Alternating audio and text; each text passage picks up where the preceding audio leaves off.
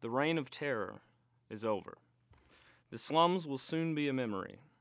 We will turn our prisons into factories and our jails into storehouses and corn cribs. Men will walk upright now. Women will smile and children will laugh. Hell will forever be for rent. People were hopeful that with Prohibition, crime rates and alcohol use would fall. But somehow with a ban on alcohol, things took a turn for the worst. Politically, it gave a lot of cover to some extent to the politicians of the time. It allowed them to divert attention away from perhaps some unpleasantries they were involved in and go after the rum runners, as they called them at the time. In the United States, prisons' population more than tripled. Not only were crime rates increasing, but groups were beginning to form and start a new threat to the law: organized crime. Crime syndicates began thriving during this time. Probably the most recognized crime ring was Al Capone and the mob. However, in some places, those that were supposed to uphold the law became criminals themselves. One such instance was in Evansville, Indiana. The chief of police, Edgar Schmitt, became a bootleg liquor dealer. Evansville had been a wide-open town with almost 300 bars, and many operated illegally without paying for a license. At first, the city tried to get the bars to close early on weekdays and attempted to stop the sale of alcohol on Sundays. Barkeeps usually didn't follow either of the laws. Beer and all alcohol were a major role for the life of many people in Evansville. When Benjamin Bosse ran for mayor in 1914, one of his major campaign issues was the liquor laws. He promised to start heavily enforcing the prohibition of alcohol. In 1919, alcohol was still legal in Kentucky. The main way liquor made its way into Evansville was across the river from Kentucky. And my favorite story about how these men interacted occurred shortly after the Prohibition Act was enacted in 1919.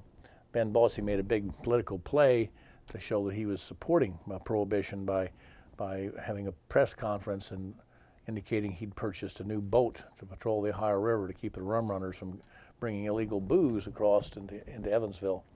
And one of the first nights, if not the first night of patrols, the sheriff at the time, Males, intercepted the Evansville City Police rum patrol boat, and they found that it was filled with illegal alcohol that was being brought across the river by the police captain in charge of the boat.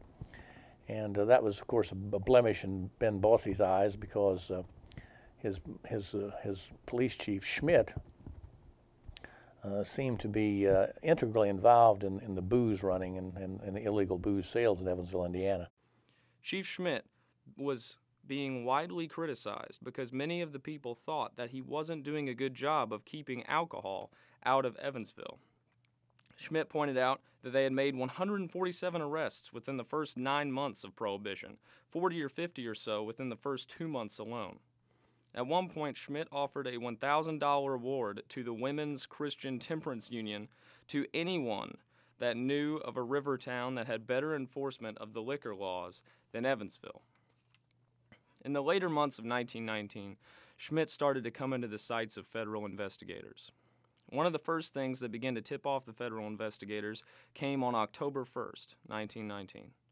A committee consisting of 2 ministers and 2 members of the WCTU went to the police department and asked to look at the confiscated liquor in the basement of police headquarters. Chief Schmitt adamantly refused. His temper out of control, he said, "No, I'll be damned if I let you in that cellar.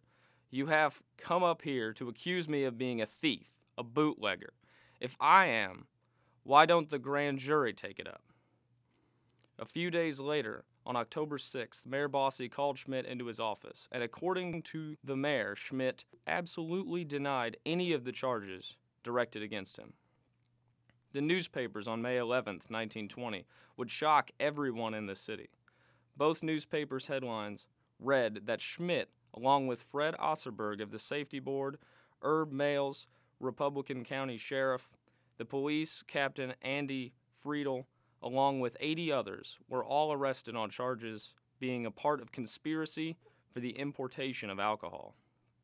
All but 18 of them pled guilty to the charges.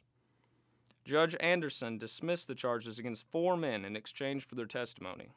This left only 5 defendants: Schmitt, Osserberg, Friedel, and 2 liquor distributors. On the trial's final day, Schmitt took the stand and denied everything.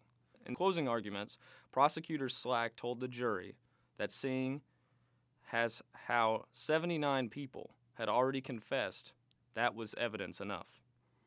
They found that all 5 of them, Schmitt, Osserberg, Friedel, Abe Kleiman, and Mose Kleiman, liquor dealers from Henderson, guilty. Schmitt was sentenced to 2 years in Atlanta federal prison and fined $2,000. Osserberg only got a year and a day in federal prison. Van Pickerill, leader of the whole thing, who sold more than $350,000 in illegal alcohol, was sentenced to no jail time and only fined $2,000. After Schmitt was arrested, a captain named Ira Wiltshire took his place as chief of police. Prohibition in Evansville, much like the rest of the country, was a miserable failure. Instead of solving the problems in society, it created many more. Many public officials ended up on the wrong side of the law. The actions of Edgar Schmitt and other Evansville leaders shook the public's confidence, something that took years to rebuild.